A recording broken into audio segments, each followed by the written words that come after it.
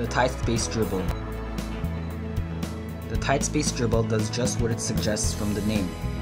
It helps you dribble yourself out of tight spaces and situations.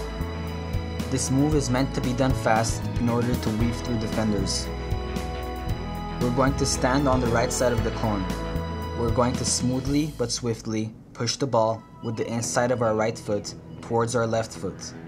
Make sure the ball moves in a straight line. Then, we're going to push the ball forward with the inside of our left foot.